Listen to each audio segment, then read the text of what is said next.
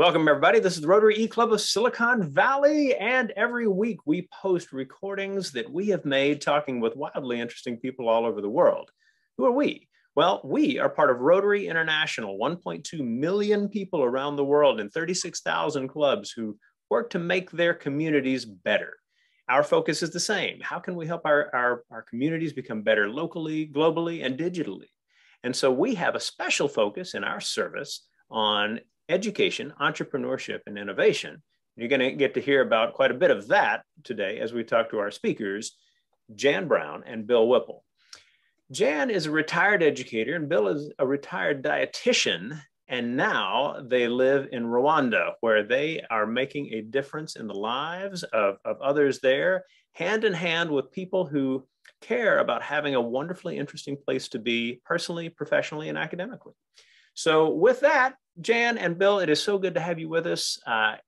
It is the stage, being the stage is yours. Go right ahead. Thank you, Rushton and Maraho from the land of 1,000 hills, commonly known as Rwanda. I'm Jan Brown, the founder and president of TEACH Rwanda. We are a tiny INGO that is having a pretty amazing impact on the lives of Rwandan children, teachers, and their families. I'm Bill Whipple, Jan's husband, TEACH Rwanda's business representative, and the coordinator of our Bright School, STELA, Future Hopes LEGO Robotics Team. A LEGO robotics team in a small rural school with many vulnerable children and only Rwandan teachers? Yes. Our Future Hopes students are just 12 of the remarkable successes that TEACH Rwanda has been the catalyst for in this landlocked, densely populated, low-income country with aspirations to become a technological giant in Africa. Here's our love story. It all began with a 2 a.m. call in January 2012 from a Rwandan teacher to me in the US. Mama Jen, help! I just started my own preschool. All of us who worked with you at Chakaburi School quit our jobs. Now, what just retired teacher could pass up an opportunity like that, especially when you have no desire to be bored? So a few days later, I kissed Bill goodbye. We weren't married then, and hopped on a plane to Kigali. For the first 3 years, Jan was on her own in Rwanda. She quickly realized that local teachers were eager to know what is a magnifying glass, how to read children's storybooks for the first time, and to be kind, respectful, and joyful educators. We kept in touch by email when she was in Africa, which became more and more frequent. Our wedding in Pennsylvania had a Rwandan theme. Even our vows were in French. Soon after that, Bill retired as a clinical dietitian and moved to Rwanda. We started out living in Muhanga, where our school is, and then moved to Kigali to be at the epicenter of Rwanda's development. So what's our mission now? We connect our staff and students, ages 3 to 14, with children and teachers in the rest of the world. Most schools here expect students to sit quietly, obey, memorize, and pass exams. Not us.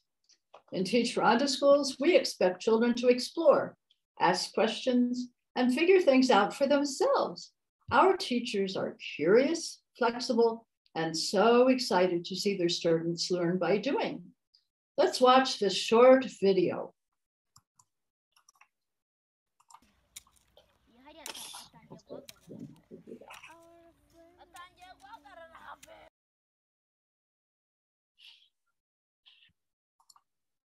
As these three primary three students at Bright School designed, built, and even fortified a hydroelectric dam, all in a morning. This is real hands-on learning. The most frequent comment we get from visitors to our exemplary school is, amazing. Children in preschool typically build with blocks on the floor while a nearby teacher encourages them to experiment with gravity, measurements, and balance. Children illustrate their own stories, often with scribbles, after which teachers write children's explanations. Our teachers are kind, encouraging, and ensure that their students develop knowledge, skills, analytical thinking, and executive function skills. Our students and staff are Rwanda's future leaders. No question, Bright School students are different. They are confident, curious and talkative. That's why shortly after Bright Preschool opened, families began to demand that we expand into primary. We resisted for 3 years and then realized that if we really loved the community, our families, our students, and our teachers, well, we had to grow. Year by year, we added another classroom starting with P1. We moved from one small rented house to a bigger rented office building to an even bigger rented building. And now we're buying land, building classrooms, and we'll soon have a Rotary Global grant to build a kitchen and bakery. 4 more classrooms are almost ready for construction on one of Rwanda's 1,000 hills. Our first primary students are now in P6, almost ready to go to secondary school, which usually means boarding school. So children and families are begging us to expand again. But we're not ready yet. First, we need to finish our campus, especially for our LEGO Robotics Team, our Future Hopes one. We're working with a Burundian engineer, Eric Birabuz, and his STEM nonprofit called STELA in Corning, New York, to design a dedicated space for our Rwandan leaders, students, and computers, and the robots. That's Eric in the middle, wearing a black mask. With the help of a retired school librarian, we have amassed a collection of award-winning, culturally relevant fiction and nonfiction books for children at Bright. Every week, all preschool and primary students reenact these books. They pretend to be the characters, create their own costumes, and make their own sets. Literacy is creative and exciting. During COVID school closures, we operated a mobile library. So students continued weekly story times and read with their families at home. Teachers prepared weekly guides to encourage learning through play and projects. During the lockdown, families sent us a barrage of videos and photos to demonstrate children's gardening, sewing, furniture painting, cooking, pretend play, brick construction, and much more. For our vulnerable families, such as those who were forbidden to sell fruit on their heads, as they had done before COVID, we provided emergency food and simple cell phones. That way, our teachers could stay in touch with every child and every family every week. What a great team, technology and books. Our students also have had partnerships with schools in the US. They've Zoomed, posted on Flipgrid to share their creative puppets, dancing and singing, and vocabulary in each other's languages. Success in Rwanda looks a lot like success anywhere else in the world, especially when evidence-based, respectful, caring education is at the forefront of everyone's hearts and minds. Now, just to make our story believable, let us tell you about a few of our challenges. Many families in Ruhanga, an hour outside of Kigali, can't afford school fees, so our private nonprofit school has scholarships, which donors pay for. Some of our funded future students would be on the streets if it weren't for the generosity of our friends. School fees are just $50 per term, far beyond the reach of many families in an area where teachers take home about $100 a month.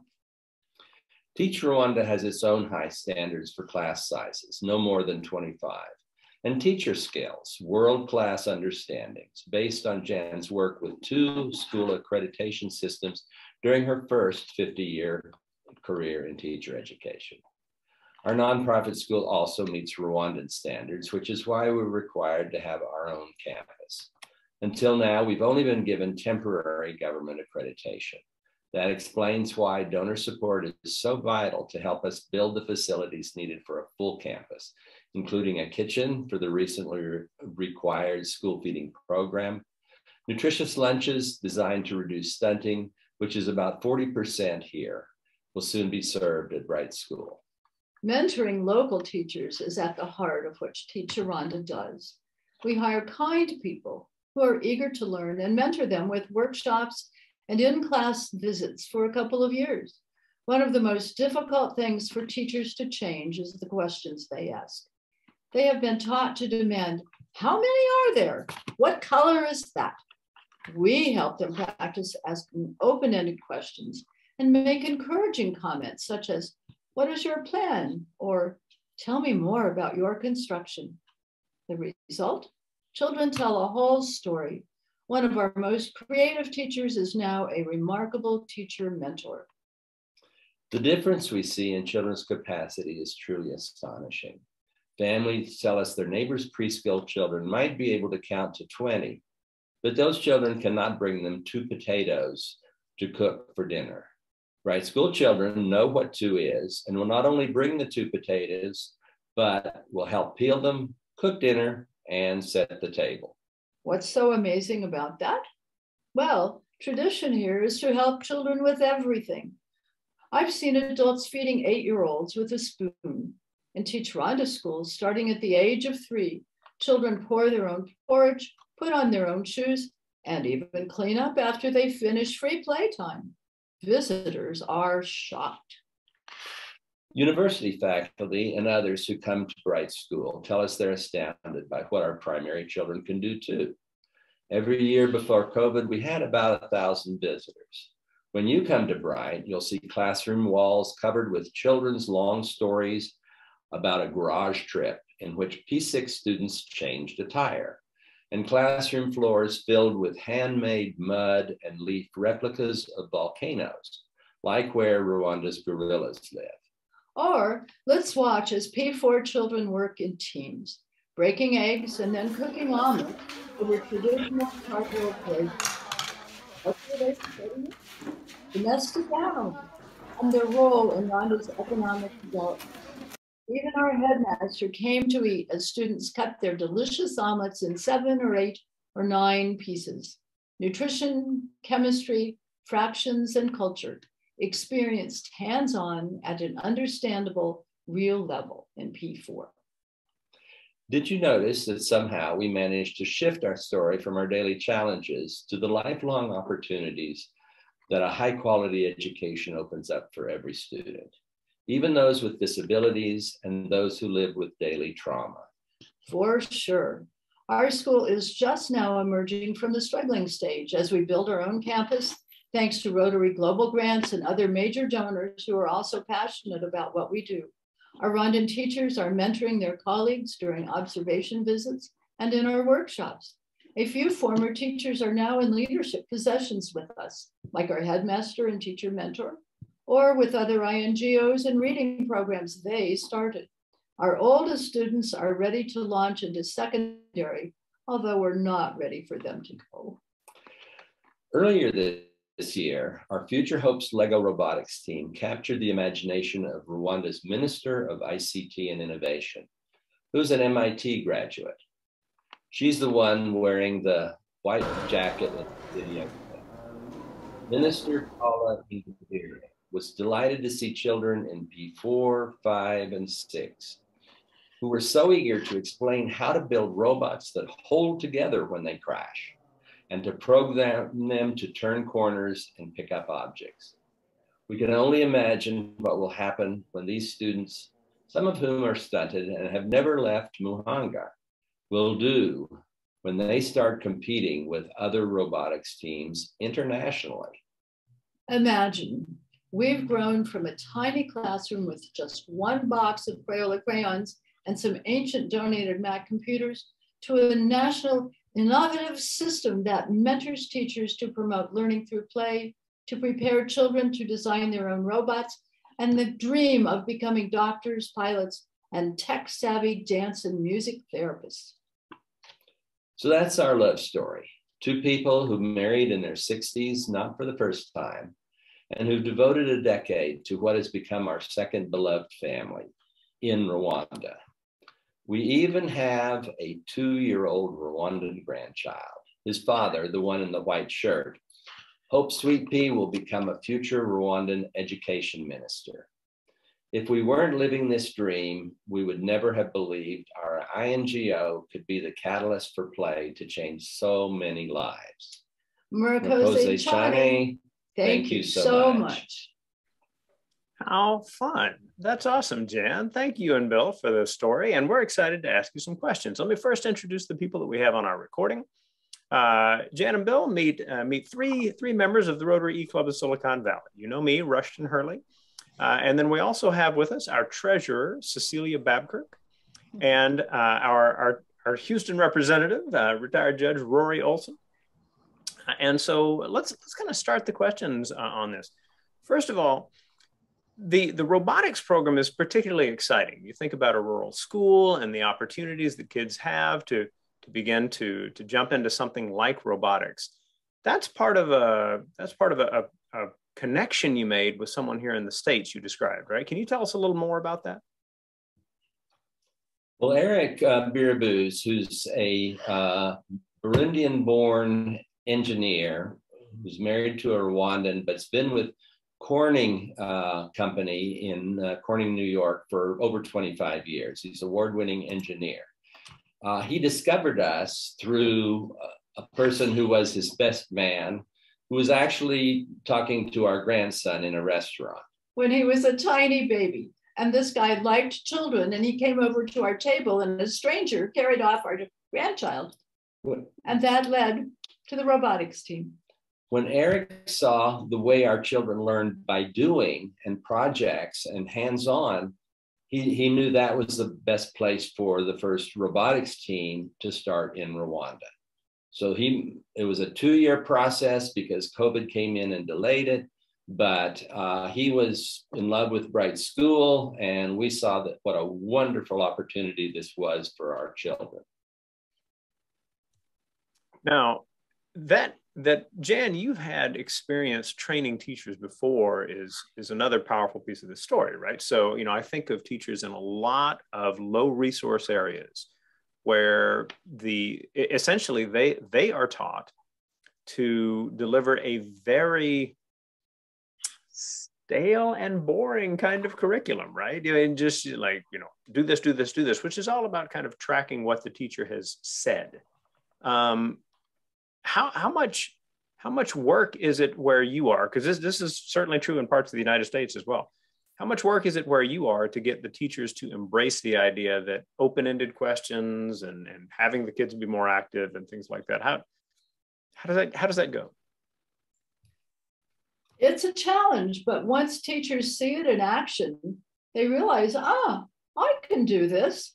And they realize how much fun it is. They see how joyful the children are. They realize that when they choose themes about things they already know and care about, like the weather or cassava, things that are relevant to the children that the children want to learn more about, and their creativity just blossoms. They find resources, they walk out the door and there's a caterpillar crawling, or perhaps they pick banana fiber and children make ropes with them, or little purses or watches or whatever they want to do. And so low resource areas really are full of resources because there are rocks and fields and sky and trees and people doing interesting things in the community. And so it doesn't take a lot of money to do a really interesting program where children can be creative and teachers can be creative, and they discover together the joy of learning and being curious. I love that point that low resource areas are not without lots of resources. Well said. Rory, I think you've got a question. Yes. Friday, I was in a seminar the State Bar put on, and they were talking about how the pandemic, COVID-19, has permanently, or at least long-term, affected the court system. And they were talking about there are courts here in Texas that are 3 years behind. So if we never have another case of COVID, it's going to take forever and a day to get caught up. Well, I noticed in some of your slides, there were people wearing masks. So I have to ask, did COVID affect your students to any great degree? And how did it change what you do? It only affected our students in that they all do wear their masks. Rwanda has been very strict about COVID restrictions.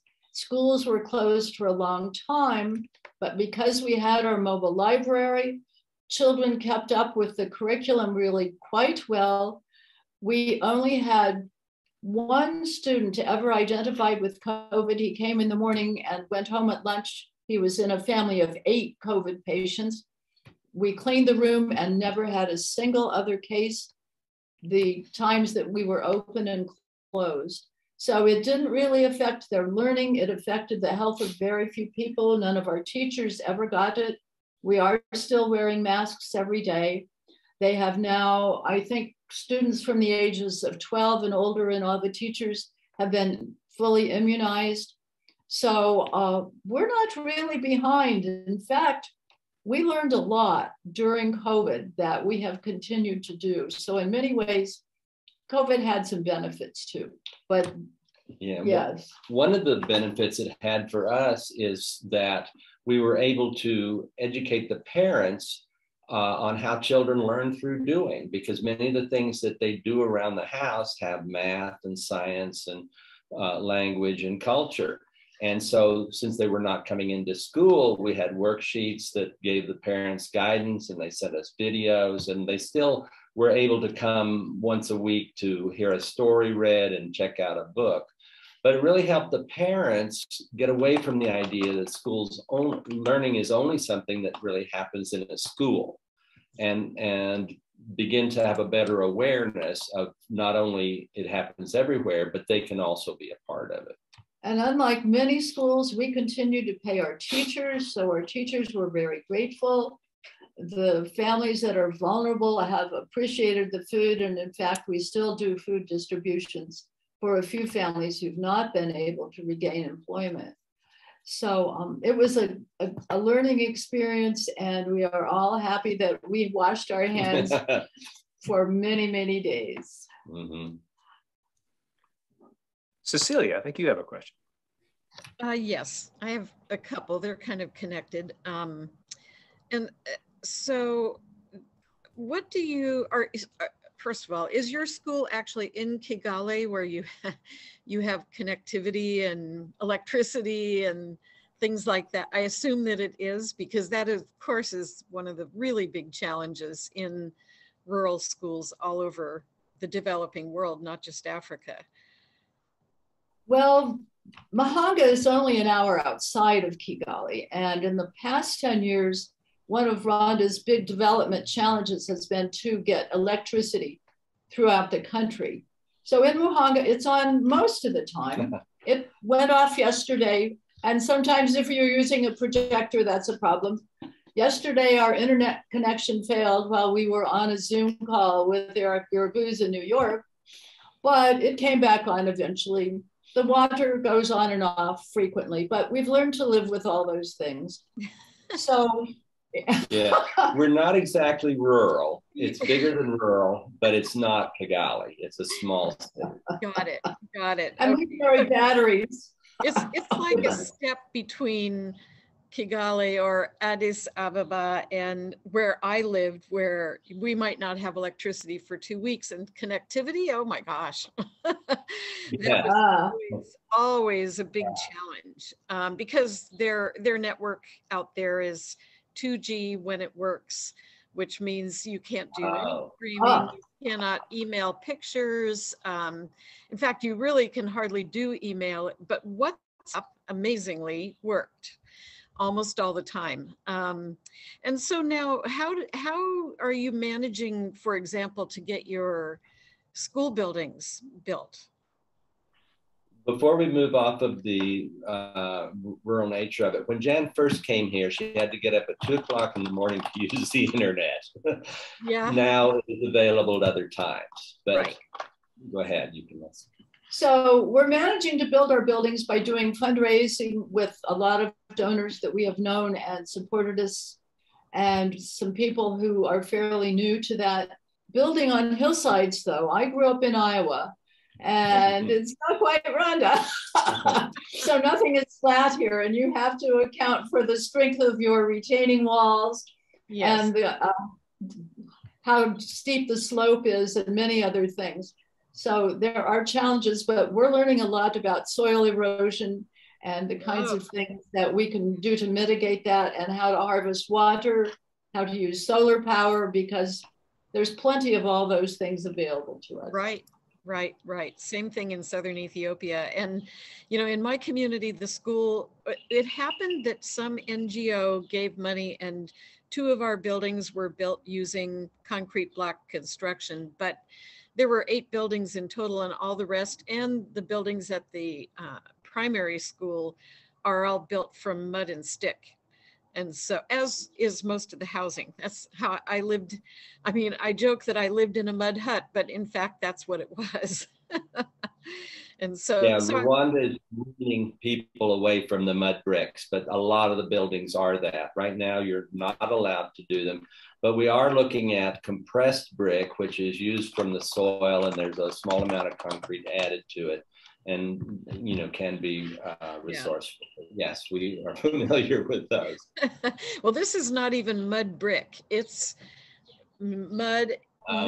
Maybe there's straw, and you know, and it's just kind of mashed in between poles that are that way. You know, there's sideways and some uprights, and then they just stuff a bunch of mud in there, and then if they have the resources, they plaster that over, but many do not. So that's, the school buildings are all mostly built that way. And that's one of the things that, pardon all that noise in the background. I'm outside and there's a noisemaker out here, but but that's one of the issues. You know, I'm also working on my second global grant for my community, and none of it is dedicated to construction because of all the restrictions by the Rotary Foundation on constructing buildings. So trying to figure out how to get buildings done, but am doing a lot of other things. And, you know, connectivity is really hard in those places. And so I have friends who are donating money individually with me to do a solar array so that we can have our ICT room be functional at all times. So that sounds like good a great idea. Yes. All right. So last question for you. The team that you've got at the school, these like we're talking about the teachers, support staff, the leadership, all Rwandan, is that right? That's right. Yep. Excellent. You know, it seems to me that that's a nice recipe for sustainability there for sure. That's the beginning part of it. Yes. Yes. Biggest challenge in getting everything going. What would you say? I'd say that a lot of this knowledge is something that's not over here. When you talk about sustainability, we have not completely gotten away for the need for, like, especially ECE, child-centered education knowledge to be brought in here. That's the one area we don't know that we could replace locally. But other than that, we can educate people into, you know, good practices. And of course, that's what you need. It doesn't, you know, it's not going to sustain if you don't have people here who know how to do it, who believe in it, and want it to keep going. Fantastic. We'll wind things down, and then, as we always like to do, we'll hand it back to the speaker for the final word. And then once we stop recording, we'll keep talking to these folks, because that's a perk of getting involved in the recordings. You get to keep talking to interesting people like Jan and Bill, which is good fun. So for those of you who have been joining us and are curious to learn more, there are links below the video on our meeting page that can take you to sites to tell you more about Bright School and Jan and Bill's work. We ask that you do two other things on our site, one of which is to let us know you were here. It's always good for us to know who's been visiting, so that we can recognize you. There is an automatic email that gets generated to your email address that you type in the attendance form, which you can pass along to your club secretary for a makeup at your Rotary Club if you are working to track yourself at 100% attendance to get that regular infusion of Rotary service energy, which I hope you're doing. Additionally, a little farther down the page, you'll see our discussion forum, Discuss, DISQUS. Leave a comment. What did you think of the program? What did you think of the other elements of the meeting? You can reply to other people who are in the meeting as well, or who have left comments, and we welcome your thoughts along those lines. As we always like to do, we hand it back to our speaker for the final word. So Bill, Jan, I pass the mic back to you. All right, thank you, Rushton. I just hope you all remember the message that even the most vulnerable children in rural Rwanda can thrive when they have access to high quality, evidence-based education. And it is possible because the world is full of resources that every child can learn to appreciate. Wonderful. Thank you again. And for all of you who have joined us, we will see you next week.